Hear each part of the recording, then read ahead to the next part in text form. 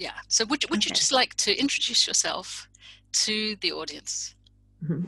Yeah, my name is Karen O'Brien, and I'm a professor of human geography at the University of Oslo here in Norway. And I'm also a co-founder of a company called cCHANGE that is really working on transformation in a changing climate and how we engage people, um, not just with the solutions, but as the solutions. Right. So we're obviously going to go into a lot of different depths at different points of this interview, but I'm going to start with a very big question, and it's because it's very enlightening to people who are hearing. What does the word politics mean to you? Mhm. Well, when I think of politics, I think of it more in a general term rather than like the whole like kind of the mechanics of the political system. But I think about how we collectively organize society, how we you know relate to each other in a way that we can collectively manage ourselves and kind of to build what matters to us and move towards a future that has meaning for us. Mm. And how are you politically socialized, so to speak? What is the politics that you're living in and within? Mm-hmm.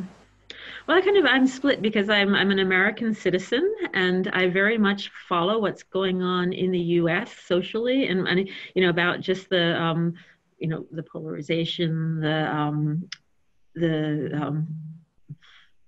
yeah the dissolution of a lot of things that really were the good parts of a society. And I'm living in Norway where you have a very different social contract and you have much more trust in each other and in the government and more of a solidarity and a collective field that it didn't just emerge, but it was actually fought for through labor unions and through people engaging. So it's not anything to like take for granted, but I see the difference that it makes in terms of, especially when like obviously people here in Norway still fall through the cracks and are struggling, and that there is growing inequality, and we have those same issues, but it's not as just devastating as it is in other countries and things. So for me, the politics is really, it comes down to relationships. It comes down to, how it very much to our values and our worldviews and what we think is important individually and collectively, and Mm. how we actually manifest that into institutions, into the structures and the systems that can then hold the uncertainty, hold these big surprises, and deal with issues like climate change that are long term and that are about reorganizing systems. Mm.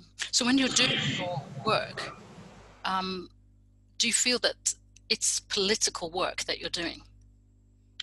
Yeah, I guess it's like the boundaries to me are very, and maybe that's what I like geography, because it's a very like kind of a broad field, and you have political geography, economic, but I feel that everything we do, like there's nothing that's value neutral, and so that we are actually, all the work we do is political in some sense. And though I may not be on the streets marching for climate change or like in a political office and things, I think ideas can be very political as well, and the way that we teach and the way that we show up and the way that we act, that it's kind of I guess like more of a subtle politics, that it is almost like politics in practice to help move these arenas. So for me, that broader interpretation of the political sphere is important. And then I often think, like, well, perhaps if I were in the US, maybe I would be in formal politics. And I certainly could be in like local politics here, more engaged. But I also feel that my sphere of influence maybe is that meta perspective and stepping back, even though I do have strong political views and I do have a political party that I would support here. Mm. Yeah, I mean, you've introduced a new word which I like very much, which is subtle politics. Often we make the distinction between, the public and the private, or we might make the distinction between the political world and and society itself. But you've sort of almost created a space in which those two can coexist. Could you just talk a little bit more about subtle politics? Yeah, well, I think it's I hadn't really thought of that before our conversation, but I think that it is that it's almost a little bit like spirituality. It's like, oh, what religion are you? What do you do this? But it's really just how do you show up and how do you take a stand for what is important to you and actually shift the conversations and move them in a direction that that is like that can help like go beyond that polarized us versus them to start moving into like, wow, what matters, who decides, whose values count, and really, like approaching, like engaging with those power relationships and the inequalities and the injustices in a way from this angle or that angle that isn't like carrying a sign or being like, this is my party for equality, but just to try to open up conversations and bring it into to try to like widen the space for what we're actually thinking about as possibilities for the future and our role of it. And I think maybe that's where in the formal politics we see there's not much room for people as, besides your vote and your money. And my experience from the US campaign, was that, I like was interested in Elizabeth Warren's platform and ideas and, for structural change. But all I ended up was getting was, can you donate every, 4 times a day? So it was more just like, can I give like it wasn't my vote, it was my financial support. And it was a little bit like disempowering because I was kind of thinking like, wow, I have a lot of ideas on climate change and systems change and all this stuff, but I didn't really feel any possibility to engage in that way. And at the same time, it's just like, okay, well, do that. But my real work is trying to, trying to change the perspective on change so that we can look differently. So it's a little bit like off the radar from maybe the Warren and the regular politics. No, absolutely. So I mean, you're pointing at something huge there, which is just to give it a top line, it's to do with the participation of people in the system. That in a way points at a new kind of politics altogether, given that, as you say, a very small amount of people are really implied other than as voters or donators. So if you could just for a second, shift into your vision of a kind of a new politics that would have all of that, could you describe it? Well, I think it would be like that, not just people within the system, but people as the system. And I think it's like if you think of systems as relationships, connections that form a bigger whole, and that I think is part of the like what I'm very passionate about in my little subtle politics project is to get people to realize that they matter more than they think, and that it is like that we to actually activate that sense of not just individual agency but collective agency and political agency, and to really recognize that we have to make some really shift these patterns and structures that have been going on for a long time that are based on some assumptions about who's valuable, who's not, what's expendable, that we like, oh, some people, some species are just not considered to be as important as others. And I think that if we start to, bring in the question marks about that, and then, getting into that, like, wow, how did we get here to this position? What are the thought patterns or paradigms that led us to this place where, suddenly it's like, you just see it doesn't work. And yet we also see that there is so much that is working, but it's often based on people engaging very differently with each other, with themselves, and it's like a quality of agency that I think has to come out, and to me that's it's really one of the most important things. And I was asked a couple years ago by an editor of Science magazine that they just wanted to know, like, oh, what's the most important thing that we do to get people out of their cars and everything, and I really, they really wanted to know what is that answer, and what I ended up writing with, and it took me just like hundreds of hours just to think through, is like, political agency is the most, that's the key to responding to climate change, because it's in that, how do we organize these systems? And it relates to the personal, it relates to the political, but it then actually influences the practical. you've opened up such a huge world there, and you know, I'm definitely in it with you. So I want to make sure that anybody who's listening could get as many coordinates as possible around, you know, your work, how you feel that changing the political agency of every human being will have a direct impact on climate change. Could you try to talk that through? Yeah. Well, I think that political agency is so important because it's you know, it's like it's not just about individual agency, but it's both and the individual and collective agency. It's that we are connected to others through language, through meaning. So right now we're reducing people to these objects who are, you know, almost like you are your carbon footprint. And if you sort your trash or ride a bicycle, then you're reducing your footprint, but we're not necessarily addressing the systemic factors, the financial system, the economic systems, the energy systems, and things. And when people start to see those systems as out there and overwhelming, that they really start to like feel that they don't matter.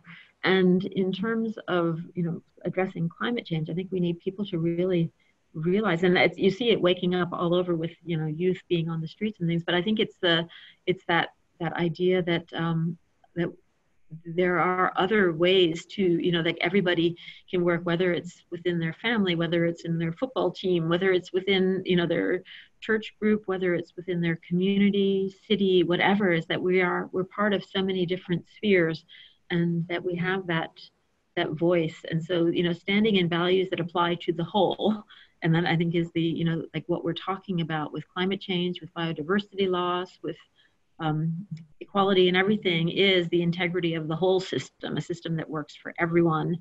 And when people start to connect those with their individual values and start to, you know, work on behalf of that whole, then you start to, you know, it becomes very obvious which systems aren't working. And we see that, you know, every single day, that there's a lot of systems that just are, you know, we're trying to support them and keep them going, but they actually are not working for everybody, and they're not working for the environment, they're not working for the future. So that political agency really is to start to recognize that, you know, like that we are all part, you know, it's like that we are just one big self-organizing system, and it's how we organize that is going to determine what type of future. And a world that works for some people, and that, you know, with some really hyper modern sustainable cities, is not going to work for everyone if you have other areas, communities that are underwater or flooded or in droughts or heat and things. So it's just trying to like help people to like scan out and take that bigger perspective. Mm. Can you describe? So I see it as an idea very clearly, and in some ways, you know, some of the civil rights movements or the identity politics movements, you know, in a way they are waking up to, people are waking up very much to their own agency and to what matters. At the same time, it's not yet a broadly understood concept. You know, people imagine having a voice, for example, but when they have a voice, they think that it's a vote, you know, or maybe they suddenly imagine, you know, digital systems in which they could, you know, vote every day or be in constant referendums or something like that. But I sense that what you're describing is quite different from that. Can you describe what it might look like?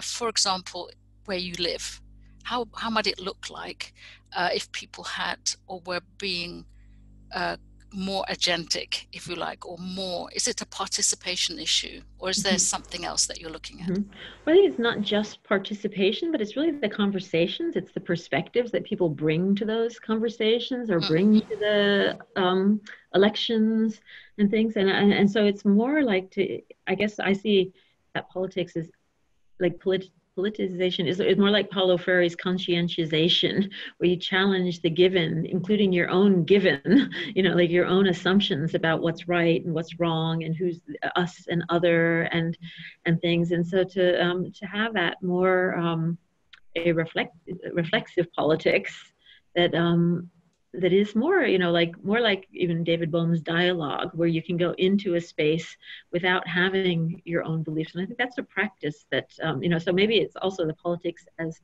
a practice that we have to get used to. But the role that you can see in communities and things is, where do we create those spaces for that? and in the work that we're doing with schools on working with like sustainability issues and things, some schools feel just some students feel very distant from politics, even though in Norway is a very small country and you can almost like lots of politicians are your neighbors, and you see it's very accessible in many ways. But I think that that idea that the formal politics has kind of alienated a lot of people from that sense of agency and I matter / we matter, that we can actually do something here to influence the development. And that brings in issues again of who decides, because when you have large developers coming in and taking away your green areas, or deciding that it's you do have to address the issues of power and the formal politics and interests and corruption and all of the things that are surfacing right now. But if we don't shift the conversations and the manner in which we're approaching transformations, then we're likely to just continue repeat. It's going to be systems that maybe look like they're superficially shifting, and you get someone else in positions of power, and it goes backwards 10 years or 15 years, as we see in many countries. So can I invite you just for a moment to think about Trump's America?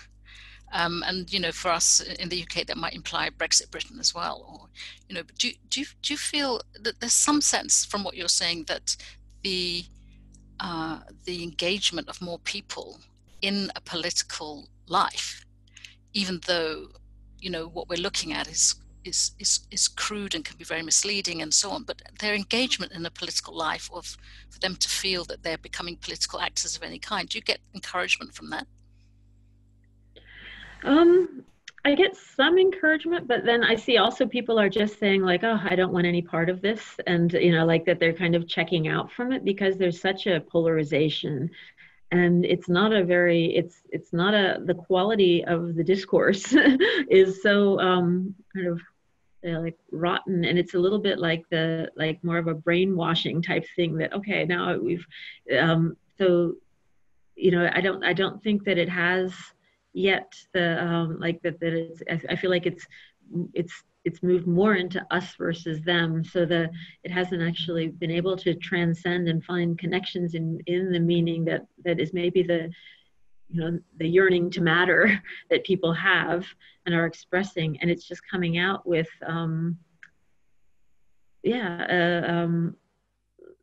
populism and not a very many people just kind of buying into this or that, and then paying. It's a politics of as I mentioned earlier, of like very much influenced by money. I give money to this, I give money to that, I support that, but not into mattering. And so in this moment, we're in a very particular moment that we're discussing now. I mean, you've got the bigger picture of having worked with climate change for a while, but right now we're in the COVID-19 moment. There's a global pandemic. What are you taking from this moment? Well, I think it's one of the most interesting moments, and you hear so many people are making the connections between climate change and COVID-19. And on the one hand, what we're seeing very clearly is that the planet responds when we remove stressors. We remove the real almost like nonstop production, pollution, like people all over and everything, and suddenly you see the signals in air pollution levels, you see greenhouse gas emissions dipping down and everything, but at the same time you see that that it's what we're seeing, that is not because of some enlightened, we can actually change things. It's more a failure of systems, and that you see like so many people are, their lives and livelihoods are being affected, and that this is not the model we want to use, but we want to look at the message that comes out of this. It's like, wow, we actually can slow down and do things in a different way and affect the system. But what we want to do is, how can we create a world where people and biodiversity can thrive? And that's what we're seeing is that we don't have the answers right here and right now. And so what we do now is going to actually matter, and it's going to be how we actually, open up. And if it's, just trying to get back to business, get as many, flights in the air, get as much oil pumping up, get as much people burning fossil fuels, get as much of, to get to what we had, is going to be very different from thinking of like, wow, okay, we kind of tested the sharing economy even more, or we've realized that there's, like what connections are important for us, what relationships matter, how, that if there's been just a little opening space for that reflection to think about what's important and how we go about, organizing or reorganizing society in a way that works better. So it is this moment, but I think a lot of people are responding, like just obviously from fear, because it is really scary and uncertain and unprecedented. But in that too, we also see that, we start to realize that that there are, there's other ways too. And as a global experiment, we can see how different responses are going to trigger different types of wellness in the future, and whether we have a healthy planet and people or not.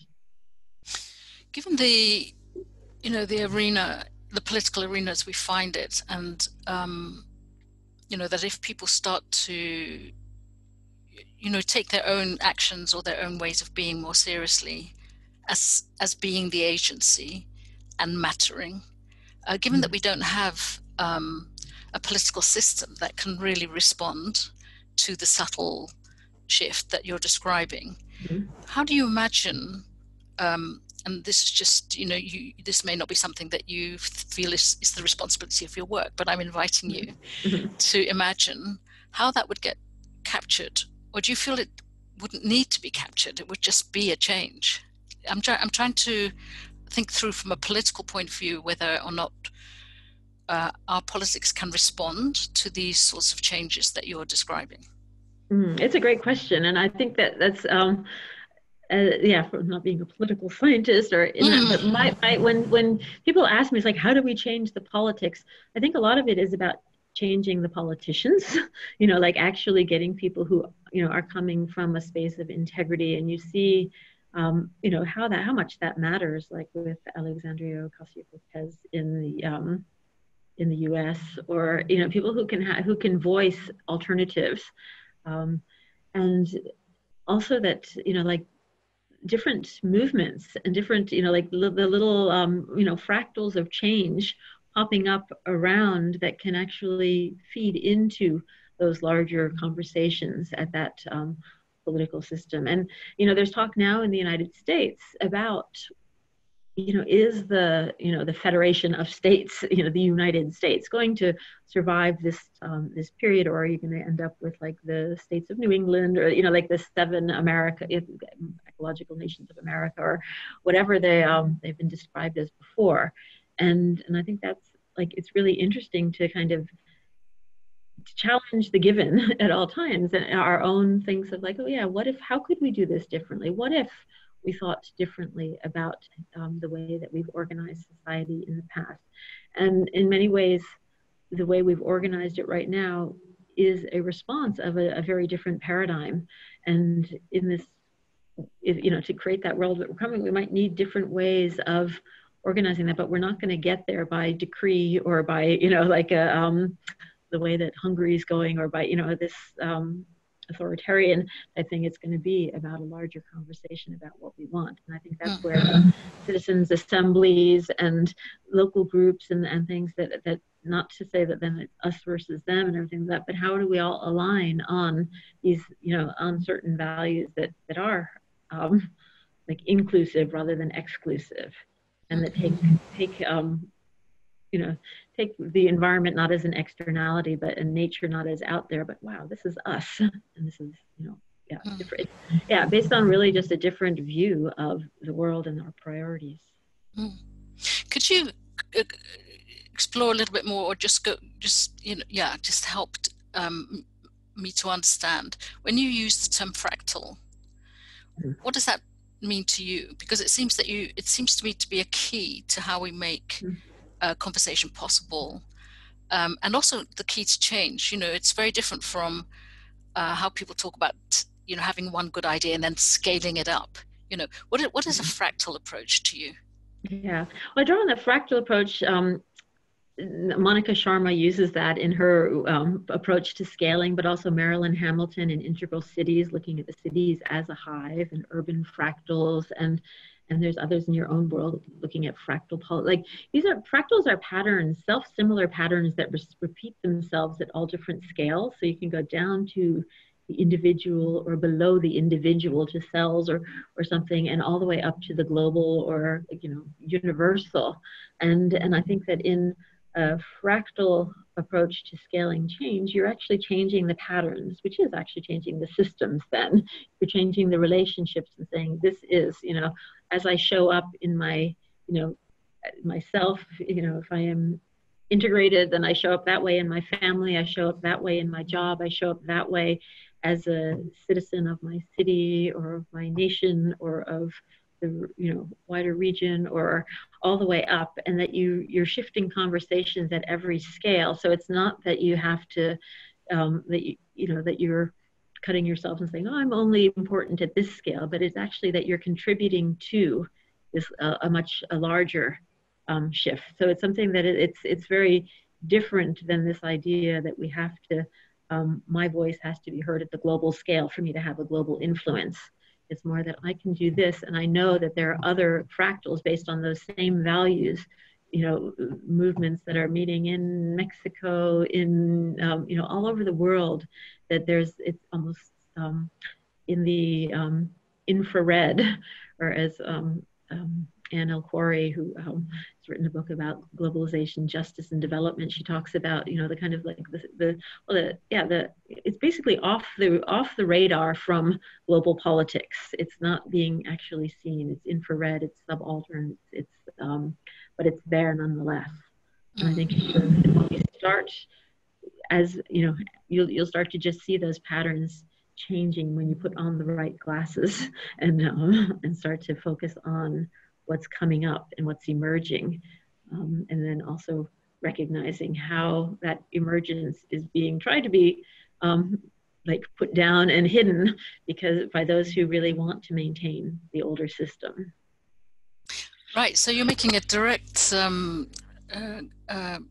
relationship between, in a sense, a single person's way of looking at themselves with meeting other people who are looking at themselves in a similar way, and in fact global transformation.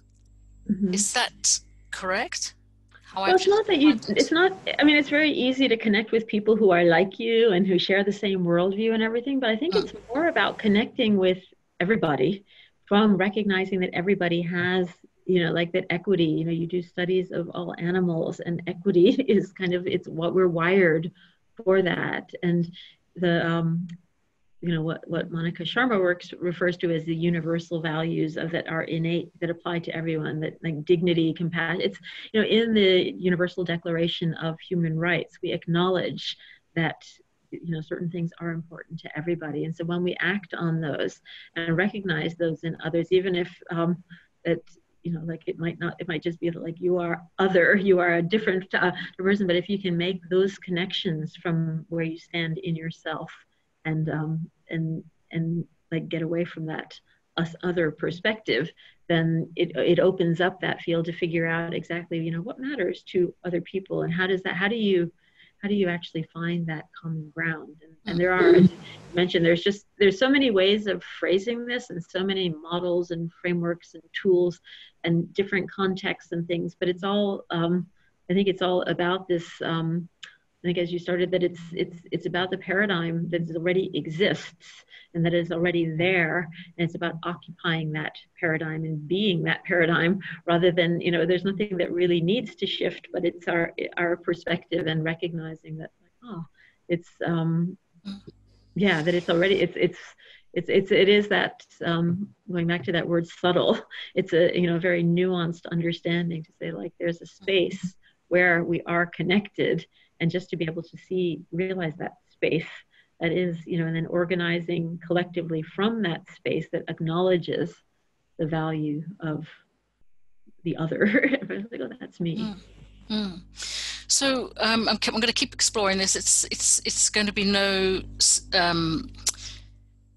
People will have noticed, and if they haven't, I'm going to draw attention to the fact that nearly all the people that you've mentioned who are in this work and who occupy and embody this kind of work are women. You've mentioned women all the time as being the people who are exploring this particular field and way of talking about politics. So can we try to make some connection between how women are and relate, what their world of relationships may be, that is possibly different from the public space that has been the resource of our politics until now. So if until now the public space has been built, let's say, by men almost entirely, and men continue to dominate politics, could this be the path, if you like, or one of the paths to change, if there are more women embodying and bringing their relational ways of being in the world, which one might say has succeeded in communities at the base, in a fundamental level. The way that communities are held together through care is something that persists, even though there is poverty and there is exclusion. Still, somehow, the community care that works for people are if anything, is what stops people falling off the map altogether. So there is and families the same. Where a family is strong, it is able to hold difference. It is an inclusion of different kinds of personality within a family. Is this an important aspect for you, or is this is this something we should pay more attention to? That that we need to have more women in politics, or that the way women work in a more relational way, as you've described, is there an embodiment of this that really can't be ignored? Yeah, no, it's a really interesting question, and I haven't really gone into like gender so much in my work, except to acknowledge that maybe it's not just male versus female, men, women, but the masculine and the feminine energies and approaches, and that there's a like to be able to foster that, the more relational side of us, and the like being able to reflect on our circles of care and everything, and actually to make that okay to be talked about, as opposed to the because we're kind of in these socialized identities of what it is to be male and what it is to be like a man and a woman and everything. But I think that the yin and the yang, the more complex that we, like when we start to relate to that, it's almost that we've, it's kind of a resurgence of that, the feminine and the caring, and as you pointed out on your website too, that like there's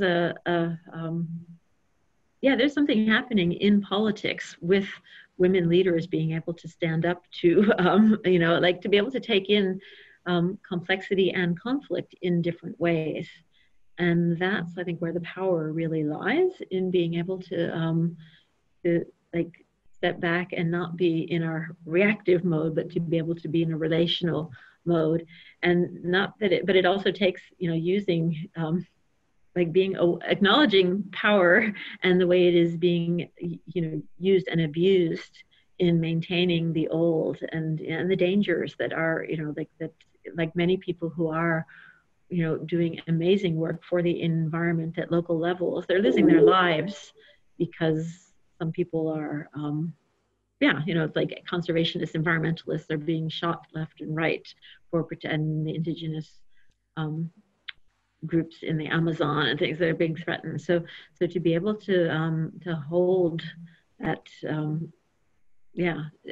engage with power in a way that is very effective, is going to call for, calling out what doesn't work and pulling up getting that support from a wider base that isn't so polarized. And, looking at the situation in the United States, Brazil, the UK, that we've been focusing so much on polarization. And I think it's that time, I would have really I think that more women in politics in the US will be, will do a lot of good. Mm. So, yeah, in the world of relationship matters, and that relationship is more than a line between two objects. Can you begin to explain? I mean, we haven't brought this word up yet, but I know that it's a feature of your work. The idea of a quantum social shift. Oh, I imagine that everything we've said until now is really what we're describing. But could you explore that term? Yeah. Well, I think that like for me, it's just fascinating because like the whole idea like that of like quantum social science and quantum social change, it's having worked in the global change community with global environmental change and just seeing how dominant a paradigm this kind of reductionist how prevalent it is to actually take a very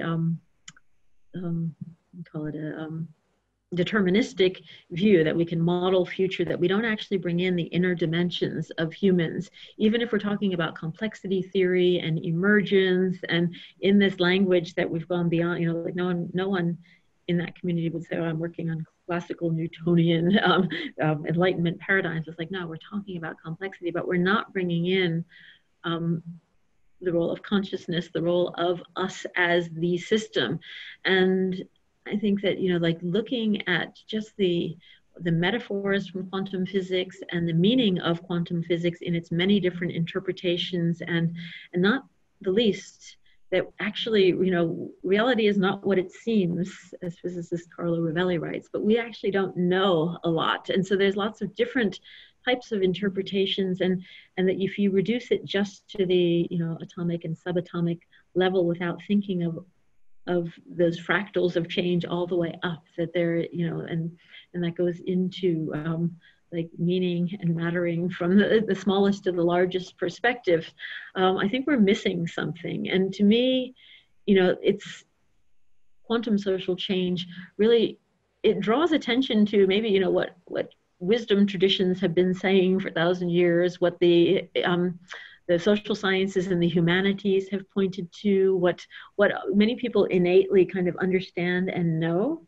And so they're like, well, why do you even bother with the quantum part and reducing this all to physics again? But I think what it's saying is that, like, wow, it's maybe saying that the natural sciences are social sciences, and that like it's maybe a way to talk to people from an evidence-based or science-based approach, to say that, wow, like, what if?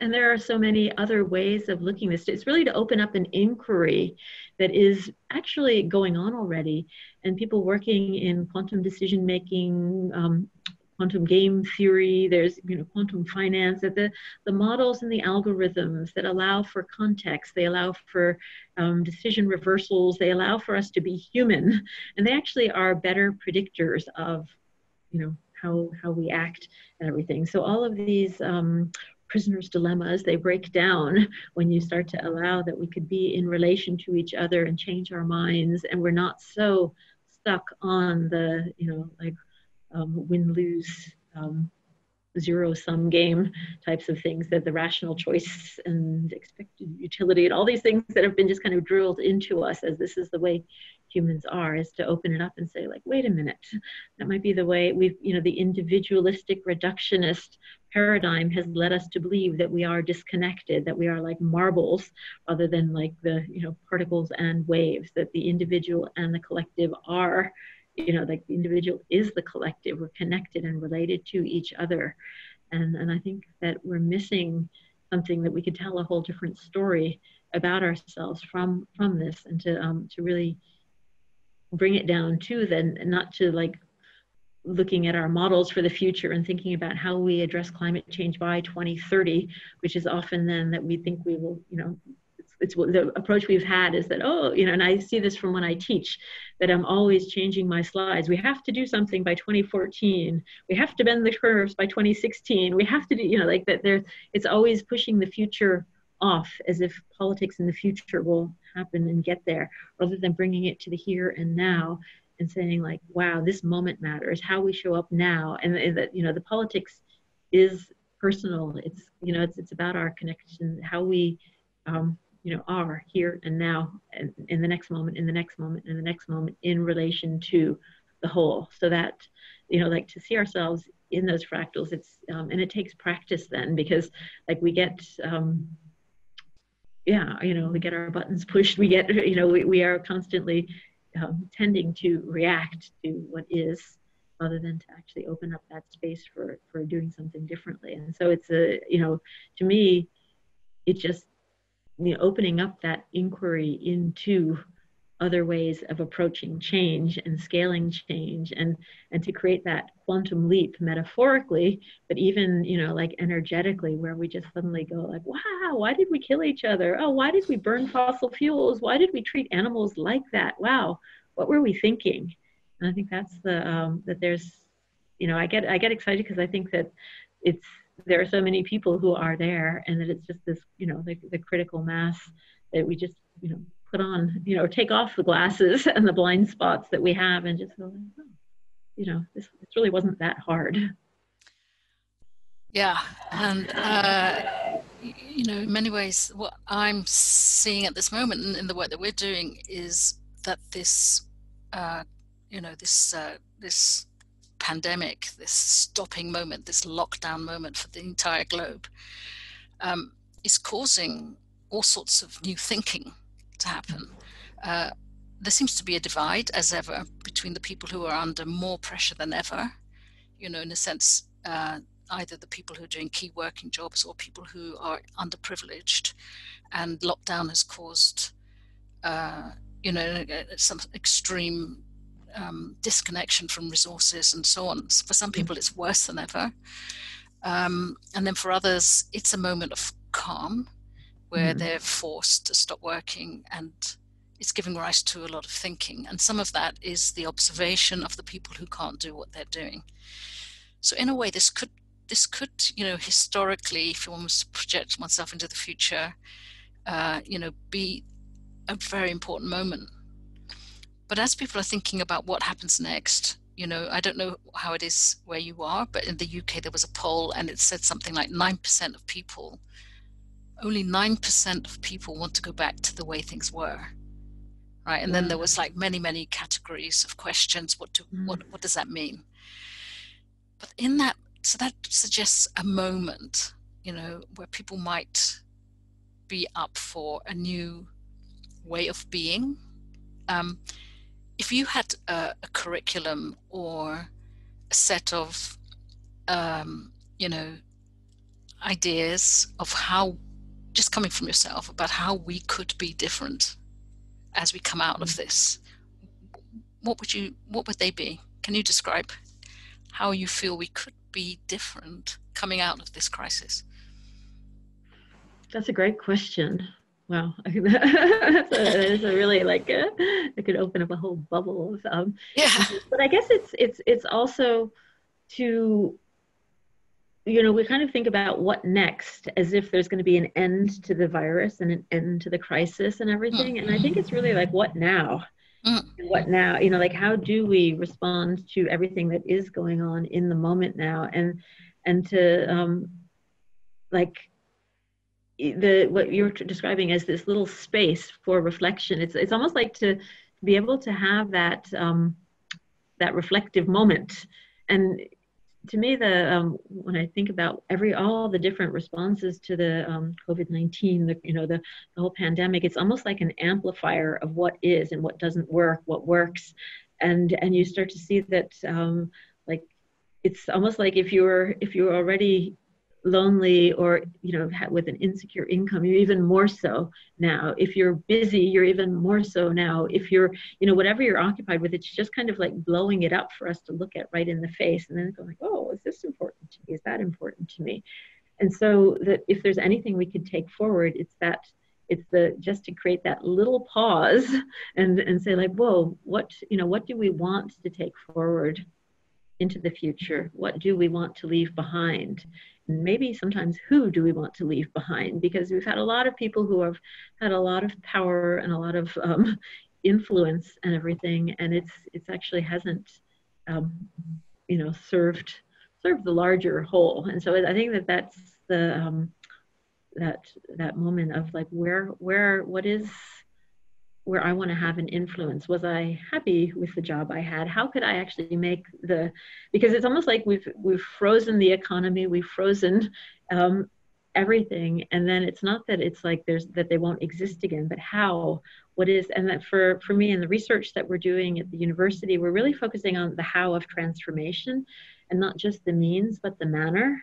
And so that gets back into the quality of like, what is that quality of life? What is the quality of the relationships I want to have? What, if we were able to just step back and start with a blank slate, and also thinking about what metrics are going to matter to us. What do we measure? Is it going to be like getting GDP back to where it was at? And regardless of whether that's for destructive causes and like, okay, we need to produce the weapons again or things, or that we actually think about like, okay, are there other, what is it that we actually need to measure in terms of our collective well-being? And right now borders are up and we can't, like this, and there's like, do we really want to go back to this kind of localism and trying to reinforce like this our own individuality, or can we think about the collective? What's I saw an advertisement on YouTube for the situation in Yemen right now, and you just thought like, we have to be thinking of health systems everywhere. We have to think about vaccines everywhere. We have to think about energy access, clean air, clean water, all of these things. So how do we take ourselves seriously enough as we come out of this, and not just look and wait for somebody to create those systems? It's like, how do we actually show up differently and change the relationships that matter to us? And it's not just us as individuals coming up and saying, I decide this, but it's us as collectives, as groups, as clusters, as different orders of magnitude to create those, like what I think would be just, super powerful fractals of change that can actually provide, like move people into an alternative that is already, people have been paving the way for decades, for centuries. Yeah, exactly. So there's definitely a developmental part of that, and for me that helps me to think that we've been on our way for a while, and now we're getting, this moment causes us to step into the present much more. Sometimes when I listen and I think it through myself, I think there's an element of belief in it. For people to take on their responsibility, they have to believe that it's that they do matter, and that mattering is a fact. Actually. And that goes back to the quantum stuff that, like just, and even like Karen Barad's work on, agential realism and things, that we are mattering in every moment, that is, we're collapsing a wave of potential into a reality, whether we, whether do we do this or do we do that? Do I take the bus or do I drive? Do I choose vegetarian or this? That we're seeing all these different possibilities. Do I give, like donate money to this campaign or that campaign? Do I show up on the street? Do I, like every decision we make is connected with all the other decisions that people are making. And I think that the role of beliefs in one interpretation of quantum physics, quantum Bayesianism, is that it's our bets on the system that matter, our beliefs, how we show up. So if we don't believe we matter, guess what? We're going to see that we actually don't matter, that someone else is going to feel like that they matter, they decide, they determine that future, and it's going to be like, burn the fossil fuel until it's gone. It's going to be, who cares about species? We'll bring them back from our DNA 500 years from now. It's like, it's going to be, they'll miss everything that matters to all of us. And I think that if we, for me with climate change, if we believe that it's inevitable that we're headed for extinction, or that it's going to be a 4-degree warmer world, and that's what we're going to be adapting to and planning for. But if we believe that we matter, and that we actually do have the solutions right here and right now, we're going to start looking at those, and we're going to start investing our energy and our attention and our resources in the solutions, rather than adapting merely to something that yeah, there's not going to be a positive outcome for anyone. Right. I mean, so what you're saying here, Karen, and I know that, you know, we've got deeper and deeper, you know, in the course of this, and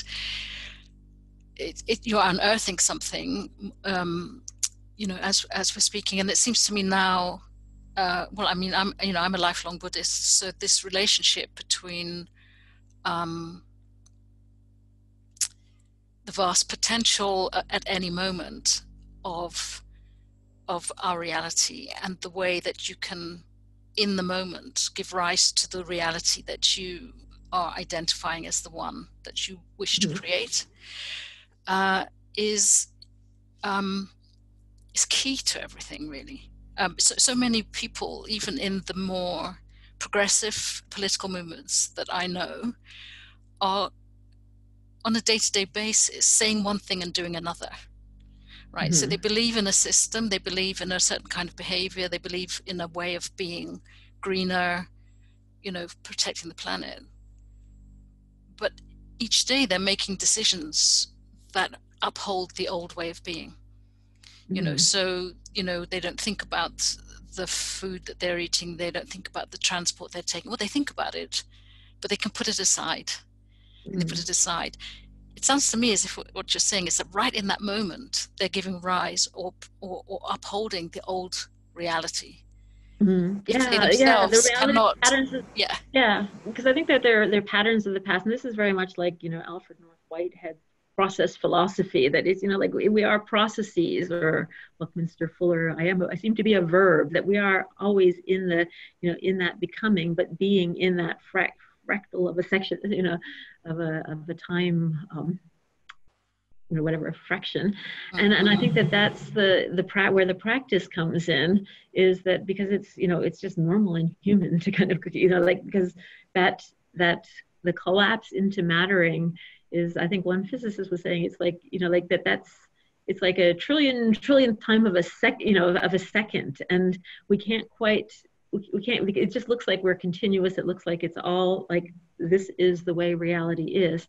But when you get to that another philosophy, you just go like, wow, we actually have that moment right now to you know, do something differently. Yeah. And to be able to get that, and that's where I think a lot of, there are so many practices, whether, you know, in terms of meditation, coming from Buddhism, coming from different things, of where we can learn not to just react habitually, where we can create that space for, you know, like to just stop and not react, or you know, like in Vipassana meditation, it's, you know, it's not like pushing away or pulling towards you the aversion or cravings, but just to be treating things with equanimity.